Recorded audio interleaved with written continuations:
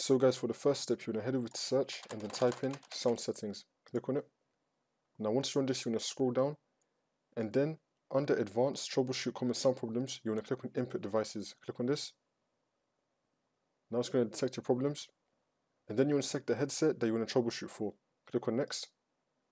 And if anything comes up, it will try to fix it for you. And now once you've done that, you want to scroll down and then you want to click on more sound settings. And now once you're on this, you want to click on the recording tab. And then you want to find your microphone, you want to double click on it. And then up here, if you have something called effects or if you have something called enhancements, you want to click on that tab and then you want to disable the enhancements and then click on apply. And you also want to click on advanced and then you want to set this to the highest.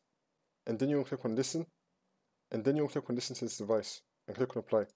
Now as you're listening to your device, you want to click on levels and then you just want to tweak around with the microphone volume and then see what's best for you and what will remove the static noise. Another thing you could also try is head over to search and then type in device manager. Click on it. Now once you're on this, you want to expand audio inputs and outputs and then you want to find your microphone. You want to right click on it and then click on update driver and then click on search automatically for drivers. Make sure they have the best drivers installed for your device. Your microphone or your headset may also come with a software like my one does. I've got the G432 headset, it comes with the G-Hub software. So if it does, you just want to click on it and then click on settings and then make sure that your firmware is up to date. Now you want to restart your computer and then that should fix the problem.